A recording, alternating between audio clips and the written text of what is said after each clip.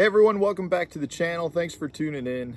Today's episode is going to be a little bit different. It's another how-to video, and today it's going to be how to make your own pork frogs. Now, I've never done this before. I have no idea if this is going to work, but I've had this idea for quite some time. Every year from Bridgeford, we get a Christmas ham, and that ham is an entire shank. Bone in, skin on, like 30-pound shank of ham. And this year we had the ham, and I've had a big chunk of the skin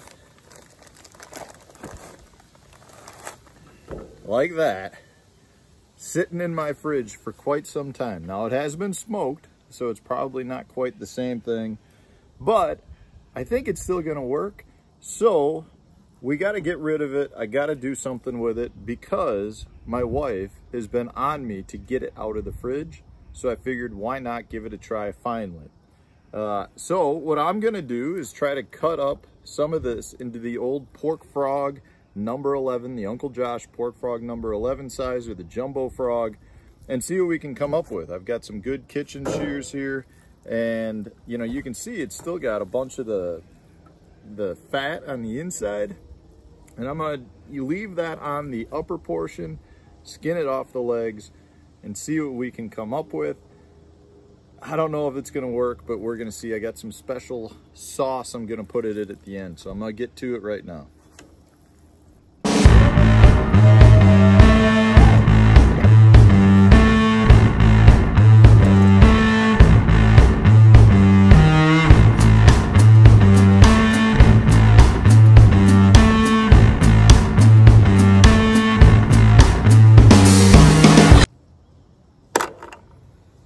We got one.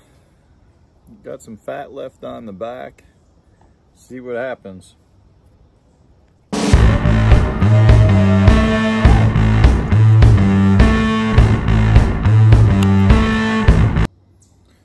Number two. All right, guys. So this is what we got. We got a jumbo frog, the two legs sticking out. We got some normal size, roughly normal size number 11s, and I made a couple of craw trailers. Here's another one, and here's a smaller craw trailer. Kind of messy. Wish I had a paper towel right now, but what I'm gonna do is put it in a jar of Gulp and let this sit for quite some time. I don't know. We'll figure out when I'm going to use them next time. But they are going in the Gulp. I'm hoping that they will absorb some of that scent and at the same time potentially loosen up a little, because the skin part is kind of tough. But I'm hoping that by soaking them, you can see them in there. They're in with some leeches right now. I'm hoping that that'll soften them up a little bit and they'll be ready to go. So we're going to use them here, well, not shortly, but maybe next weekend. We'll see if we can get out and put them to use and put them on a jig, see how they hold up. Hopefully we can catch some fish, and hopefully they don't tear and they stay on like a true Uncle Josh pork frog. I'm excited to give it a try, so stay tuned. Let's see what we can do with them. All right, we're not fishing yet, but I was telling my wife how I wish I could add color to these baits, and she said, why not just add food coloring? So she got me some food coloring. So I'm gonna add blue food coloring to the Berkeley Gulp to see if that stains the pork frogs. I don't know how that's gonna work, and I know it usually doesn't take much of this stuff to do much, but let's see if it does anything.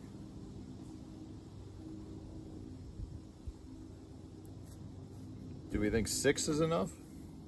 I have no idea. It says number of drops. Yeah, I don't think that's going to be enough. We're going to put a little bit more in.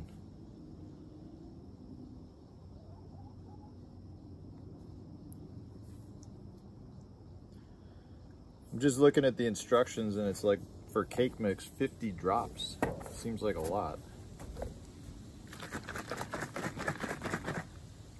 I mean, it looks blue. Whether that's enough to stain it or not, I don't know, but we'll see if it does anything.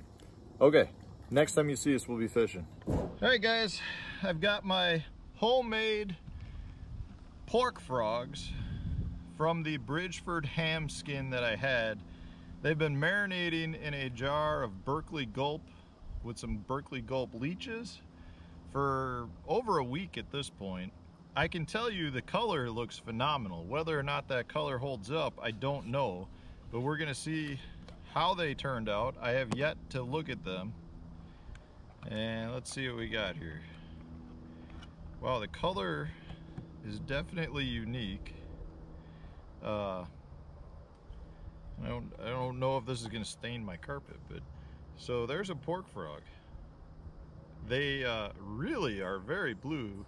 They do feel tough. I thought they might soften up a little bit, and they kind of curling up, but I think we can solve that. I think I can trim that up to maybe make that work better. I don't know, we'll see how they hold up. They definitely are tough. I think they're gonna stay on the hook really good. Yeah, they definitely curled up a little bit. So here's another one. I don't even remember what else we cut. Now this one's better.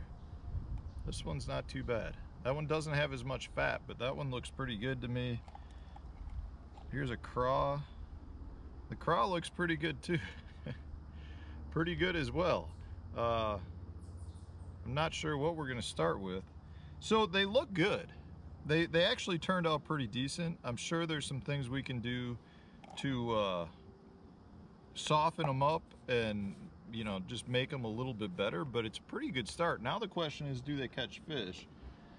So I've got here, this is a Dirty Jigs Luke Clausen compact pitch and jig, and I'm gonna put it on there. It's definitely tough. Like, it's definitely tough. So that's the jig we're gonna start with. We're gonna see if we can get anything going, pitch some wood here, and see what happens. Hopefully it works.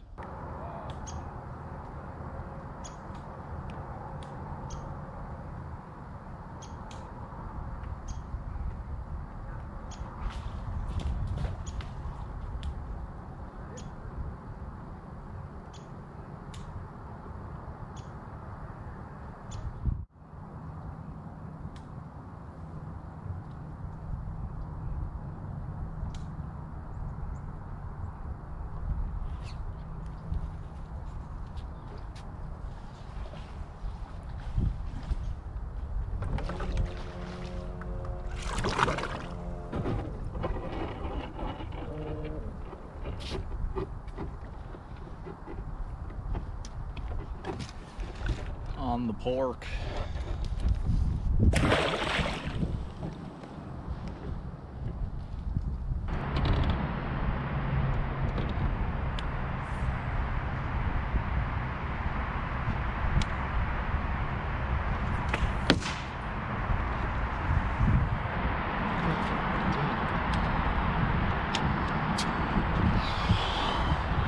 This is the last one.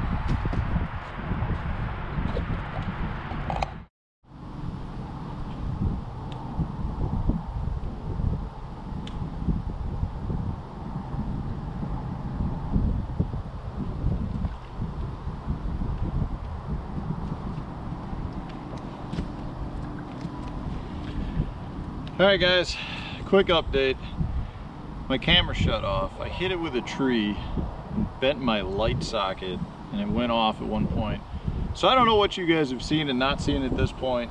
I've caught one pike and had like a 16-inch smallmouth that I lost, and I've missed one other bite. We've been out for a little bit, but I have lost several of my baits. They're holding up really well. But I think there's, you know, once you use it, the pork skin, there's a hole's getting bigger. So every once in a while, you know, you go to set the hook or pull it out of a you know, just a snag, and the bait's coming off because it's like ricocheting. It's not coming off just from use. It's coming off when the bait goes flying, and then the line stops the bait, and the trailer keeps going. And so I have lost several. But let's see if we can get one here. If you didn't see the other fish, I have no idea what we have so far. Well, I didn't end up catching another fish for you guys. I did have several bites, as you saw. I should have, you know, I did have a nice smallmouth that I lost, and I caught a pike on it. The baits held up pretty well. You know, the skin portion of it held up fantastically. I did lose several baits because the hole would get big, and when you know, go to make a pitch or hit your bait on something, that bait backed off past the barb a couple of times, which happens occasionally with an old pork frog.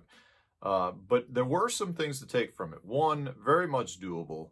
Two, that food coloring worked really, really well.